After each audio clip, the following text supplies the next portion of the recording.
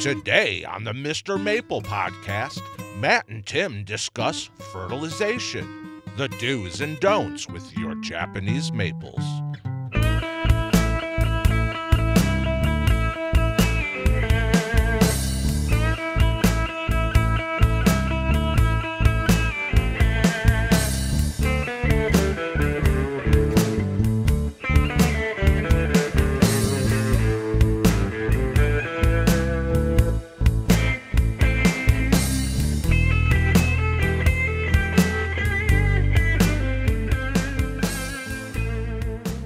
Hey guys, welcome to the Mr. Maple Show. I'm Matt. We greatly appreciate you tuning in to our weekly podcast on Japanese maples and gardening. Hey guys, I'm Tim. We're MrMaple.com. We're a family mail order business. We ship directly to your door. So check us out on MrMaple.com. We specialize in Japanese maples with over 1,000 different varieties of Japanese maples. Y'all, we put out a weekly podcast, so make sure you find us on your favorite podcast platform. So make sure you subscribe to us and give us a 5-star review. That'll help more people see us in that podcast algorithm. Okay, guys, so today we're going to be covering a popular topic for Japanese maples. We're going to be talking about fertilization. And we're going to go through all things fertilization a little bit, hopefully give you some good confidence for what you can be doing to give your Japanese maples the best success rate, what things to avoid, and what fertilizers work best, what fertilizers don't work for Japanese maples, and basically just breaking it all down for you, going through what we do and what we've seen success with. And hopefully you can learn from our failures and from our successes and give yourself more confidence in your Japanese maple gardening. Guys, whenever it comes to fertilizer, the very first book that we read about, that we were trying to figure out, should we fertilize our Japanese maples and what should we do, was J.D. Vertrees' book. And Vertrees says, you should use little to no fertilizer on many of your Japanese maples. And so for the longest time, we took that approach. Mm-hmm. When we were first starting out, we took that same approach that J.D. Vertrees did.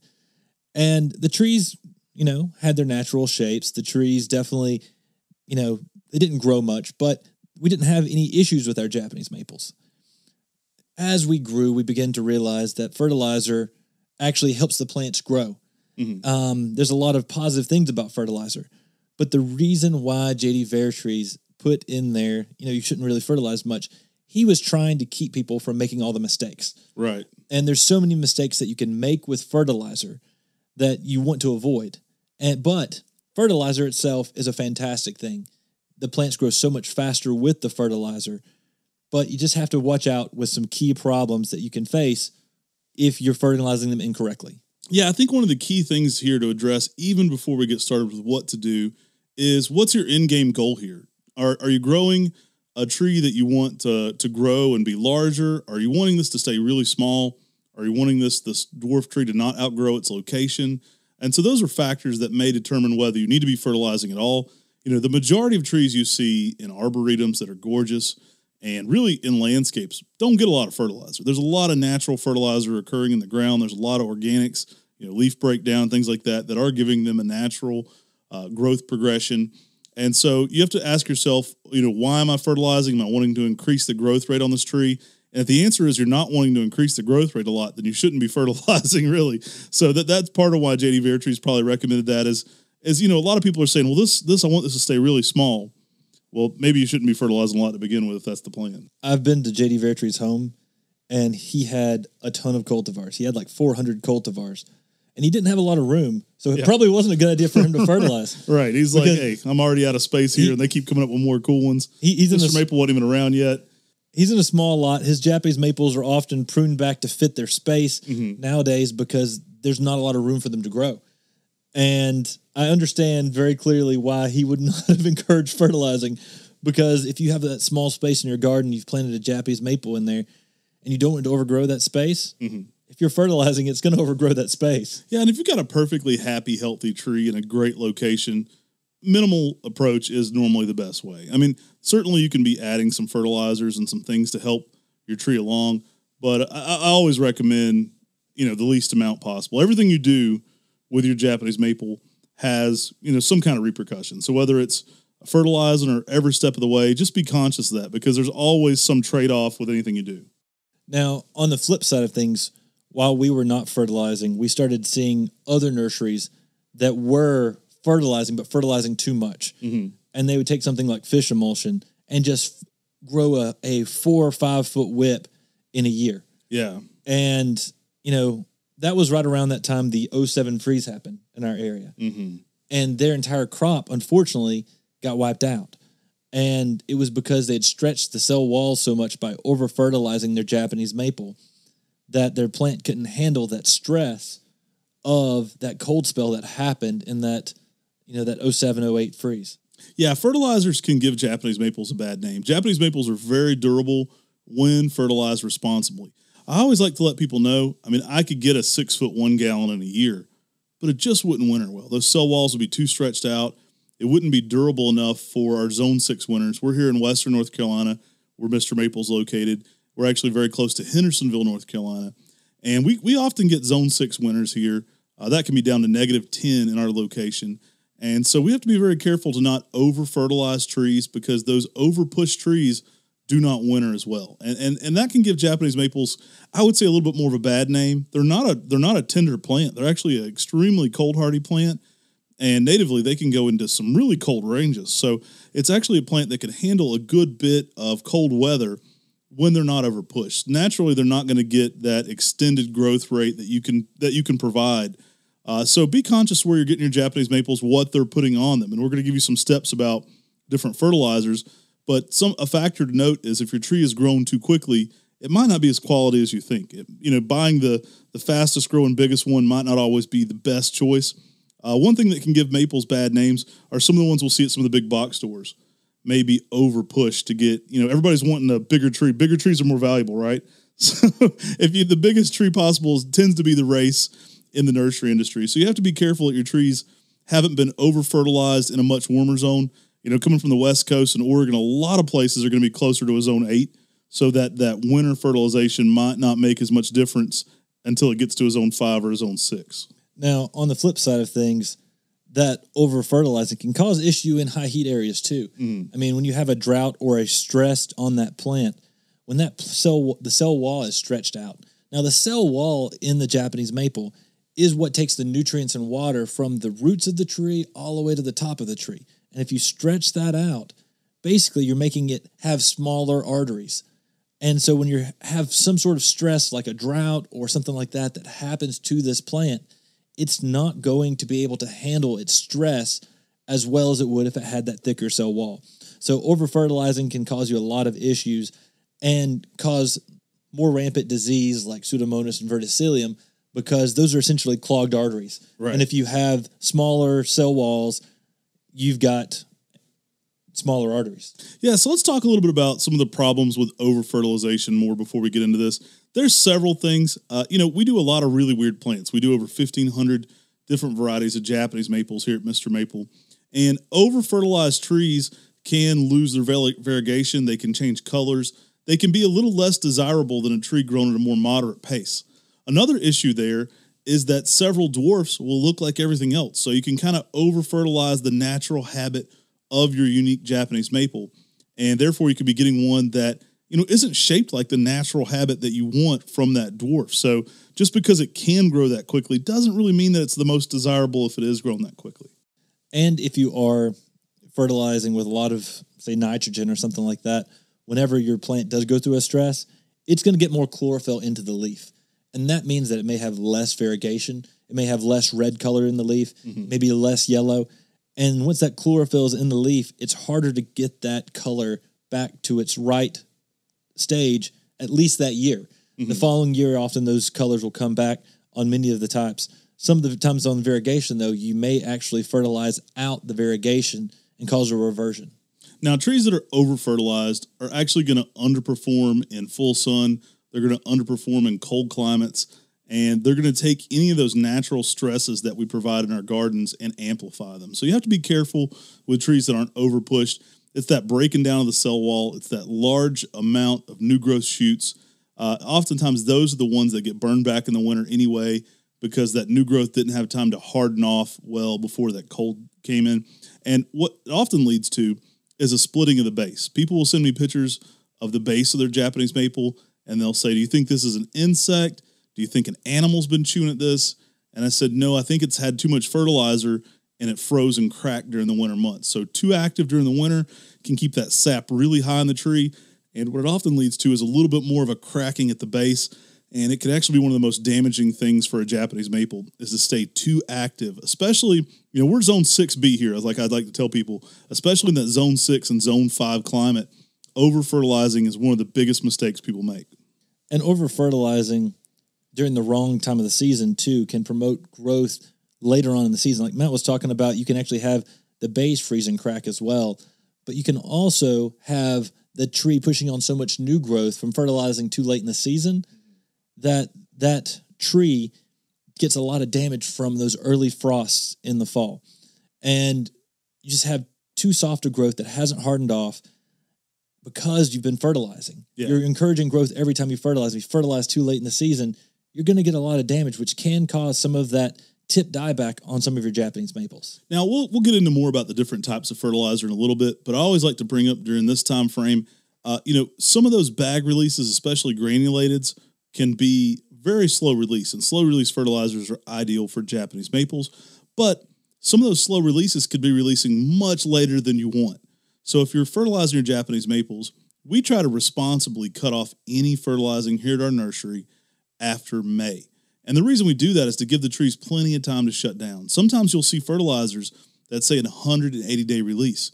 So if you're fertilizing plants even around Japanese maples in your garden, if you're fertilizing grass in your garden that's close to Japanese maples and they're getting a lot of, residual nitrogen and residual fertilizers from that grass you're fertilizing, be cautious, because what you could be doing, especially with the slow release, is you could be activating those trees going into fall. So you could be giving them way too much nitrogen for, even August. And a 180-day release from August could be well after some of our heavy freezes here in North Carolina, well after some of our heavy cold spells. It's not uncommon for us in October here to have a few days where we can almost touch that upper 20s. So some decent freezes. We're not getting into hard freezes yet here in North Carolina, but that could definitely cause some damage on some tender new growth.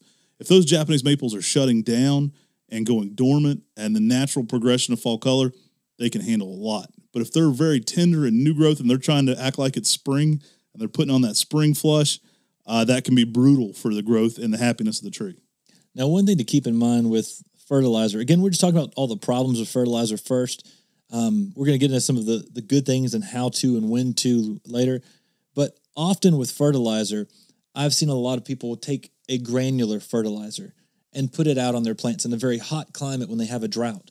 Mm-hmm. And that can actually cause burn on your Japanese maple. Even applied, just like a weed killer. Even whenever you think that you've applied the correct amount, because the fertilizer needs water to be able to really function properly. The plant needs all the water and the fertilizer to be able to take it up.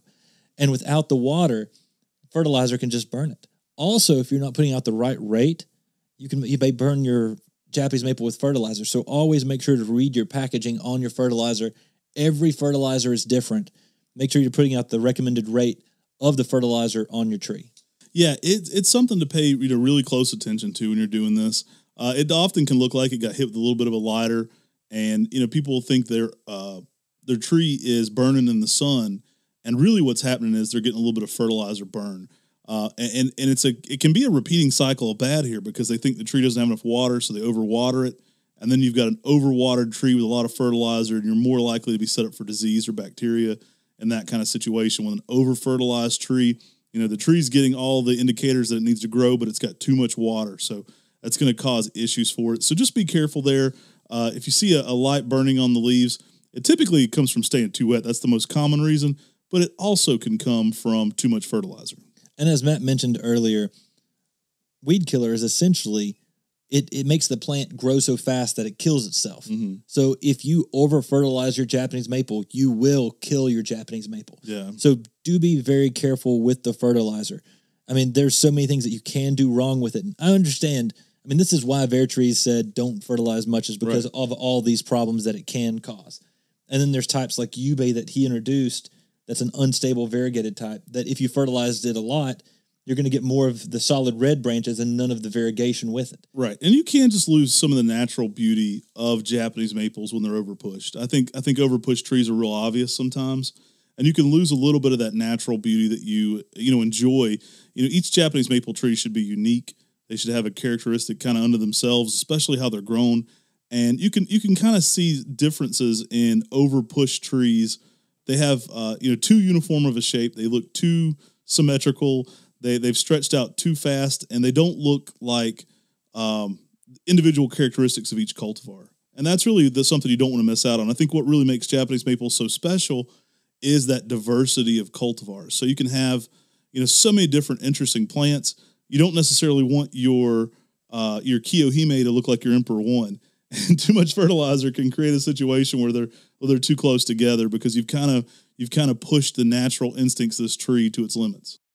Now, we fertilize because we actually started seeing a big difference in the health and the vigor of the plants that we were growing, the ones that we fertilized and the ones that we didn't. And I'm glad that we started out not fertilizing. Yeah. I think it taught us more about the trees on how they should grow, how they should be shaped naturally, and what to really look out for when we see changes on the plants that we may be over-fertilizing. So we learned a lot during that process of the not fertilizing. And fertilizing, the plants just grow so much better. I mean, if you see the plants, you're going to see a plant that's twice the size that's fertilized versus one that's not. Right. And it sounds ridiculous, but fertilizer makes the plants grow. Right. I think back to we went to the Phytotron with Carol Savates, and she's a professor at NC State. And she said, here's where we prove to people that fertilizer makes plants grow faster. And so it's one of her first steps, is making people believe that it actually works. It's not just magic. And so that even works with horticulture students. But yeah, fertilizer will make your trees grow faster and sometimes healthier. So definitely healthier if you're doing it the right way. Now, we fertilize, very limited amounts. And we also, like I said, we take it into moderation and we try to cut off that fertilizing after May. That's one of the very important things.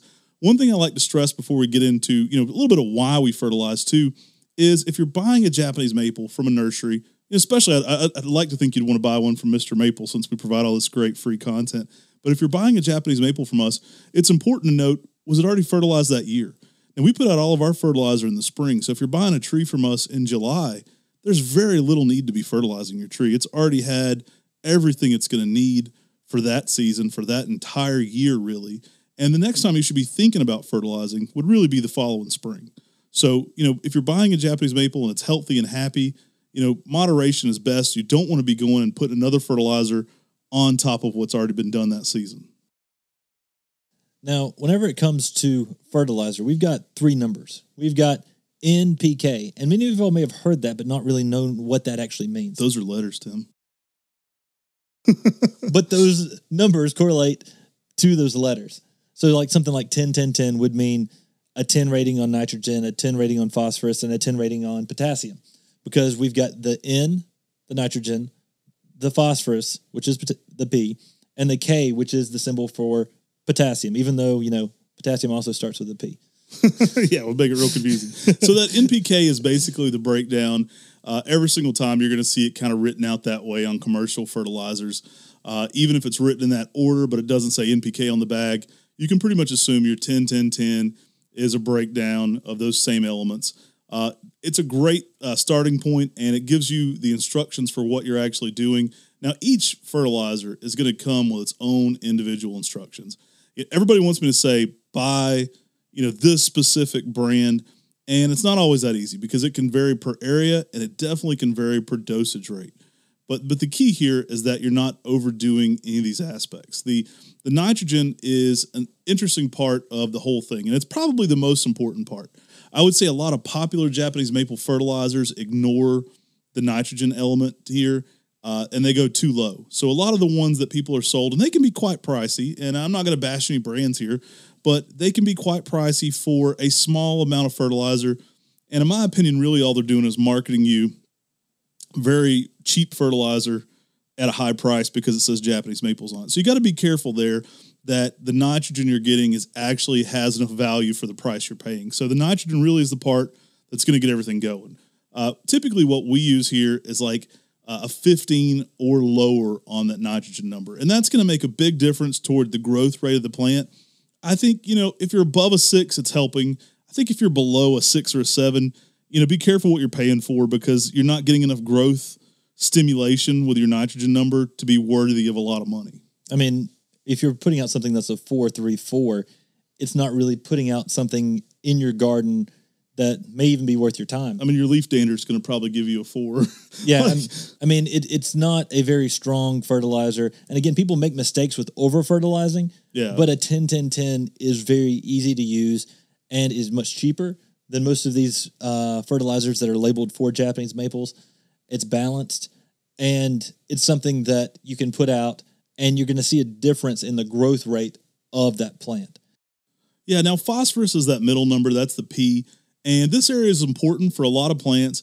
It's not as important for Japanese maples as that N. You definitely want to have a little bit of N there to at least give it some push and some growth, or you're negating your whole point to why you fertilize. So the phosphorus typically stimulates flowering, seed growth, and root formation. So we definitely want some phosphorus elements in there to increase those aspects of our growth and give us an overall healthy plant, especially that root stimulator.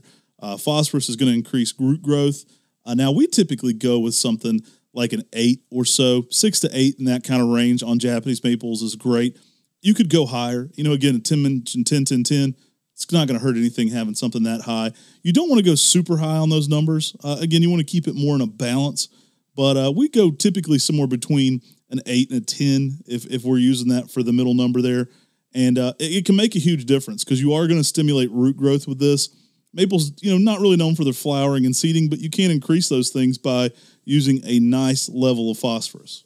Now, your last number was your potassium, and that really helps with the vigor of your plant, but it also helps your tree really take up nutrients and help fight off diseases. It really helps with the health of your arteries of your plant. Yeah, we typically go with something around a 6. Again, we'll kind of hover in that 6 to 8 range, maybe a 10. But we try not to go much higher than that. Typically, what we use here, I think we get a complete made up mix here that we have brought to us in large numbers, and we use a slow release fertilizer that is a 15-8-6, and that's well balanced for Japanese maples as long as it's slow released. But what you don't want to do is have a 30 and then a 0.8 or something that can cause more issues for you, and so the balance there is important. It's good to have all these elements too. I mean, the potassium is shown to decrease diseases in plants. It's shown to help fight off diseases and basically improve the overall health of the plant. It's going to make a big difference toward vigor if it's a healthy, happy plant. And so having that right balance there is important. And that's exactly what we use is a 15-8-6 for our NPK ratio. Now, I'm not saying by any means that's the only ratio you can use, because Japanese maples grow in a litany of different ranges. We're here in Western North Carolina in Zone 6B, and this is what works great for us. But you can grow Japanese maples zones 5 through 9, and so in a wide range of areas. And something we might do for nitrogen might be a little bit high for, say, like Dallas. Now, while we do use this fertilizer that Matt talked about, we also incorporate MicroMax into our potting soil at about 6 pounds per yard. And what that does is that helps it gives you all the micronutrients that plants crave. Brondo. It's got the electrolytes plants crave. Extra points if you know what movie that's from. But we like including that MicroMax. It really just helps the overall health of the plants and make sure that we're not missing anything out in our unnatural potting soil. Mm-hmm. And that's just an extra thing that we do on top of the fertilizing that really helps make sure that we have a healthy plant.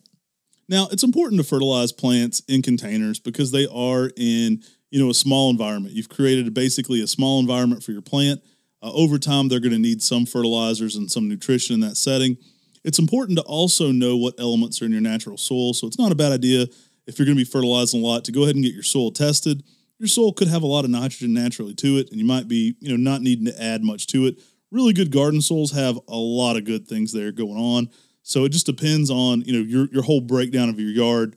That could also change what you're looking for and what you're looking to amend your soil with and how you're going to be growing your Japanese maple. So, Matt, liquid versus granular. People always ask this as they say, which should I do? Should I do liquid or granular?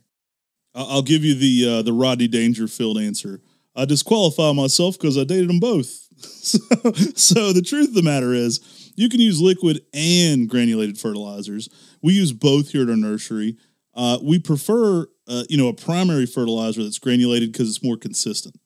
Liquid fertilizers are great given the time frame of when they're being applied to perk a tree up, to increase growth rate during the spring seasons. You have to be careful with liquid fertilizers not to overuse them, because the problem is people see that growth and they see that flush and they say, oh, wow, we can do more. And so, everything bigger is always better. So it's easy to apply too much liquid fertilizer. I would say more than the granulated. So you have to be a little bit more careful there. But I don't think you have to limit yourself to one or the other. I think both work, especially when used, in smaller amounts. As long as you're getting your granulated fertilizer out at the right time and you're not using liquid fertilizers too late into the season, I think a combination of the two can work great. Yeah, and granulars, they often have like 30 days until they really even start releasing, and where something like a liquid fertilizer can release right away.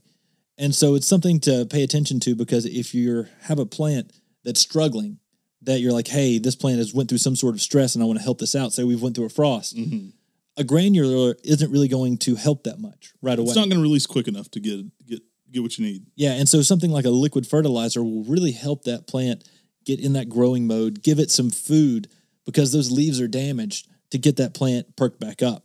And one of the things I love about the liquid fertilizer during these times too is we talked about if you don't give a plant the water whenever you're giving it the fertilizer, it doesn't really work. Well, the liquid already has water with it. Mm-hmm. And so you're giving it liquid that it can take up very quickly. With fertilizer, it can take up very quickly. So when your plant's stressed, liquid fertilizer is your best friend, where granular really helps with the overall growth for that season.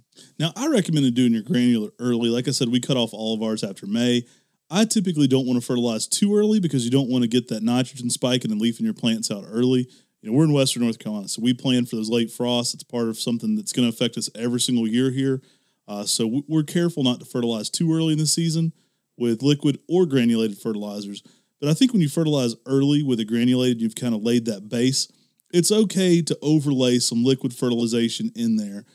You got to be careful. So like I said, it's easy to see success with liquid fertilizer, then overdo it. I recommend 2 to 3 weeks minimum between fertilizing during the spring growing season, and then not doing any after the spring growing season. So 2 to 3 weeks minimum, especially if you're trying to pick something up. Say you had some damaged buds, you had aphid damage, you had frost damage, and you're trying to pick a tree up. That liquid fertilizer can go a long way to helping it throw buds and leaf formation back on, because of that instant nitrogen. But too much can be just as much a problem as the granulated. 2 to 3 weeks minimum between dosages of liquid fertilizer. And again, be a minimalist there. It's gonna do better if you're not going too hard. So if your plant's lost all of its leaves from a frost in the spring, hit it with some liquid fertilizer, come back 2 to 3 weeks later, hit it again, and you want to keep giving it that liquid fertilizer every 2 to 3 weeks until you see growth, or you see that plant has either declined and not made it. So typically if you give it liquid fertilizer every 2 to 3 weeks, that plant's going to pop back on with new growth. And once it's got new growth, you don't need to keep liquid fertilizing it. There is such a thing as a residual buildup of salts from over-fertilizing your plants. Mm-hmm. And once you get too much salts on your plant, you can actually have a decline of the overall health, because you can almost create a toxicity to your Japanese maple that it just can't handle. Yeah, you're just going to be opening yourself up for more diseases if you're overdoing it to the max. There's a healthy balance there of new growth, of increasing the disease resistance, increasing the growth rate, and making it an overall healthier plant, increasing all the aspects of what Japanese maples need, that root growth, but then not overstimulating it to the point where you start to break down those cell walls. And so it is a happy balance there. Your area could be different in that you have an extreme amount of heat, so you're having to go lower on fertilizers because you don't want to burn them up too quickly. So it's something to be cautious of. And there's not a one-size-fits-all. I think everybody asks us here at this stage, what brand to use. We've mentioned 10-10-10, which is one of the most common Osmocote releases. Now, Osmocote is heat release, so be careful there too, because there's multiple different types of granulated releases. Most of them are either time release through heat or water. And so you have to be careful there. Water is going to break down some of these fertilizers over time. Sometimes they're going to be heat release. So if we're putting out a really high number heat release and say we're having a drought, well, all that heat release, say you put out a 20-20-20, well, all we're going to be doing is giving that tree the extreme amount of push in its highest heat time, what's typically going to be one of the least water times for the plant. So you're going to increase the heat, you're going to increase the push, but you're going to give it less water because you're not going to be getting as much rain if it's peak season. So you got to be careful there that you're not stressing the tree out in the summer because you've given it, something that's going to be heat released and it's coming out too quick, too fast, all at once. So be cautious of that, especially with the mixes. So brand matters a lot less than the NPK, and brand matters a lot less than following the instructions. Those are really two of the biggest key elements there. And you want to follow the individual instructions specifically for your package completely. I know that sounds silly to a lot of gardeners, but I have a lot of people ask me, and they'll say, I bought this fertilizer, how much should I put out? And they're almost offended when I say, well, go back and read the bag and see what the dosage rate is on that, because they want me to say, well, 2 tablespoons. But all fertilizers are not created the same. So you want to be very careful that, you're not putting out something that's way too much per that dosage rate or that time release schedule that you're looking for. And the slower you can release these elements and the earlier you can get started with the easiest amount of dosage, that's going to be the best success. And one thing to watch out for too, Matt mentioned this a little bit, there are different styles of fertilizer. If you're in a high heat Texas situation, or if you're growing inside cold frames where they get really hot during the summer, a heat released fertilizer probably isn't going to be the best solution for you. A water released fertilizer might be more efficient for you. And there's granulars of both. I mean, there's granulars that are released based on the water that comes down, basically takes the fertilizer and allows it to dissipate. And then there's others that when the heat increases, it dissipates into your plant. And if you have it when the heat dissipates it and you're in a high heat situation during those summer months, you can really burn your Japanese maples with that style of fertilizer. So do be extra careful with that. I mean, we've heard of nurseries burning their entire crops of certain plants because they used the heat released granular fertilizer on plants in cold frames that got to high temperatures. So let's talk a little bit about organic fertilizers. So I would say sometimes I tend to avoid organic fertilizers with Japanese maples, although there certainly can be ones that work. People will ask us this all the time, can I use this organic fertilizer? I used it on this plant. Can I use it on my Japanese maples? And the honest answer is sometimes I don't know. I mean, honestly, sometimes I'm like, I don't know. I have no idea. I've never used that. I don't have any experience with it. Organic fertilizers are typically plant, animal, or mineral based. And so the dangers there are what level of nitrogen are we reaching? Sometimes we don't have those as defined. An easy plant-based organic fertilizer that we all know is cow manure. Well, will cow manure make your tree grow? Yes, it will. But that nitrogen can be way too extreme for your tree. You're going to get way more likely to get a lot of leaf burn going on from that nitrogen from cow manure if you haven't heavily regulated that down, blended it, and decrease the amount of high nitrogen you're spiking your tree with. 9 times out of 10, when somebody puts any cow manure around Japanese maple, they're going to get burned foliage. Now, the biggest issue I see with a lot of the organic fertilizers isn't necessarily the fact that it's organic. The issue is how it releases. Mm-hmm. And often the organic fertilizers release fairly fast, but then again, they don't have the liquid that the liquid fertilizers have. Right. And so because of them being organic, they're often dropping a large amount of nitrogen on the plants whenever you're putting them out. Yeah, and they can be a good amount of nutrients for the plant. The main advantage that the synthetics have for the Japanese maples are it's easier to control when it's released and how it's released. So there's a little bit more control aspect to that than with the organics. And there's some great organic fertilizers that are out there on the market that have different release mechanisms. But organic fertilizers that are typically homemade, mm-hmm. or that's where we see the biggest issues are when people try to do their own organically fertilized Japanese maples. That's when you see that Higashiyama that's all green. That's when you see the butterfly that has no variegation left in it, or the Emperor One that's lime green that makes no sense why it's that lime green. Because sometimes our numbers, we're trying to avoid a 15 or higher on that nitrogen. And to be honest with you, some of our, especially our own homemade versions of these, there's really no way of regulating how high nitrogen we're releasing on there. And so you can get some really weird stuff going on with your Japanese maples with organic fertilizers with the best of intentions. Just because you spike that number so high, it'll definitely screw up the colors and the growth rate a little bit. Now, one fertilizer that is more organic in nature that I've seen a lot of issues with, that's often a liquid fertilizer, is fish emulsion. Mm-hmm. And you'll see this often used, and people will use it with Japanese maples, and used every once in a while, you're not going to have an issue. Mm-hmm. But fish emulsion itself, if you constantly use it with Japanese maples, it will eventually kill your Japanese maple as it builds that salt buildup. And it builds up a toxicity to the plant. It'll stretch out a Japanese maple and make it grow too fast really quickly because it is really, really high in that nitrogen. Just having that fish emulsion in there, it's just really, really high nitrogen on your Japanese maple. Now, in moderation, fish emulsion and kelp can be good products. I always like to let people know that kelp's another, organic fertilizer that can be used. You still have to be careful with kelp because it can lead to a salt buildup. You just have to be careful with those numbers and look at it.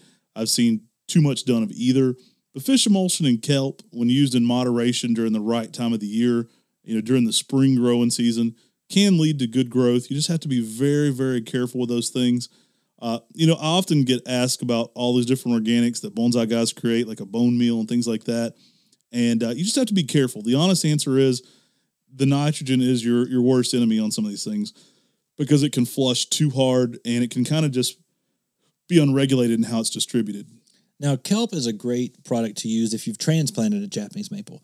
What it often does is it puts a lot of energy towards producing roots and really helping that plant get its vigor back and really producing those white fibrous roots that can be often damaged when you transplant a Japanese maple. Mm-hmm. So that's an awesome, awesome fertilizer to have on hand, if you're moving plants from one place to another.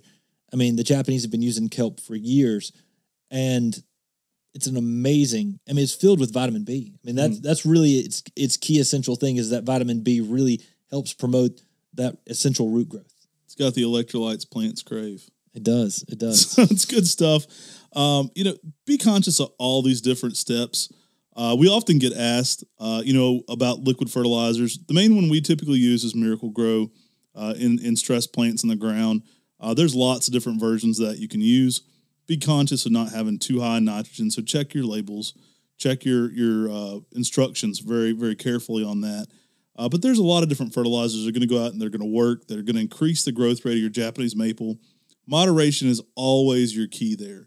And so, just be careful that you're not going too hard in one way. Often people talk about Super Thrive. We'll talk about Super Thrive for a second. Some people claim that it's snake oil medicine, that there's nothing in Super Thrive that helps. Ted Stevens, I trust pretty well. Ted Stevens is a mentor to us, and he said, if they want to study on it, they can come study my place. Ted's a big believer in Super Thrive. I've had interesting, intelligent people have different opinions on this.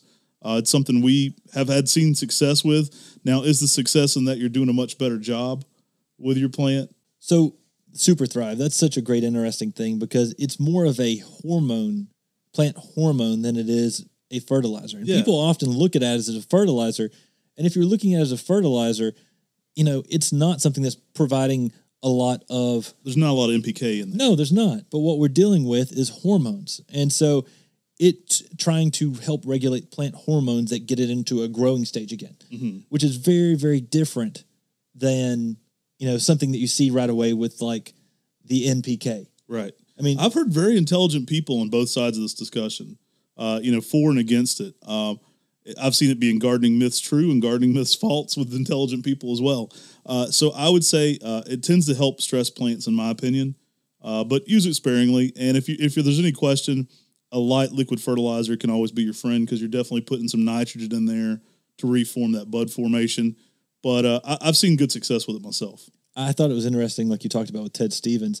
He actually soaks his rooted cuttings in Super Thrive before he sticks the rooted cuttings to come on. And he's like... Ted's a genius, in my opinion. He's like, they always perform better if I soak them in Super Thrive than if I just soak them in pure water. And it's outstanding to hear somebody who is so well-versed in plants who uses Super Thrive. And I've always said, use Super Thrive if you've got a stressed plant. It helps it back into a growing stage again. But don't count on it as a fertilizer. It's not a fertilizer. It's never going to be a fertilizer. Exactly. So, guys, we hope this has given you a little bit more insight into fertilizing Japanese maples and things to avoid, things to go for. It's one of our most commonly asked questions here at our nursery. My main thing I always beat like a drum is don't fertilize late into the season. That is the main thing, especially for us in Western North Carolina. I cut off all fertilizing hard here at May. So, I mean, I'll go and take all the fertilizers up. We'll take all of our stuff and hide it so it can't be fertilized after May. Trees that get potted up after May, they're just going to have to grow a little bit with some light liquids in moderation. They're not going to be getting a heavy granulated dose. Guys, I hope this has helped you understand a lot about fertilizing. I mean, fertilizing, it's important. It makes the plants grow, but there's so many things that you can do wrong with it, but there's so many things you can do right with it too. I mean, you can really get a tree that grows beautifully and makes an amazing tree much faster when you're fertilizing with the proper amounts. Yeah, Japanese maples, when you're doing it right, they like a little bit of fertilizer. It's going to make a better performing overall tree. We hope this gives you some reasons why you should avoid overdoing it and some reasons why you should look into fertilizing some of your trees. And in the ground, you're going to get better growth even when fertilized. In the container, it's definitely going to need a little bit if you're going there long term. So I hope this has given you kind of a small outline. We've talked about a lot of different things here today, but these are some of the things we've seen people do wrong and some of the things we know to do right from our own experiences. And that's what we like to do here on this talk show. We have basically a weekly Japanese maple talk show where we discuss things that we discuss anyway. We just record it for you guys. So we like to interview interesting people when it pertains to Japanese maples and gardening, provide that here on our podcast. And if you like that kind of thing, definitely check out the Mr. Maple Show on YouTube. We do 7 days a week of gardening content there. We hope you'll subscribe and be part of our Maple Mafia and join that friendship we have going on there. It's a really fun community of interesting people who are kind of fired up and crazy about Japanese maples. And if you're fired up and crazy about Japanese maples, also check us out on Facebook in the Mr. Maple Friends group on Facebook. We've got a great group of people who are constantly posting photos of their Japanese maples, and there's just a great community there. And it's so fun to see those people just interact and see our plants growing and doing so well all around the country. Don't forget, guys, make sure to support us on MrMaple.com. We give away all this information free daily. And so if that's something you want to support, you can always shop on MrMaple.com. We add interesting plants every single week. Every Tuesday, we're adding 20 woody ornamentals. And every Friday, we're adding 10 fun flowering plants. There's always something new coming to Mr. Maple. So if you enjoy this kind of content, the greatest way to support us is shopping on MrMaple.com. Thanks y'all so much. Take care. God bless. And have an awesome day.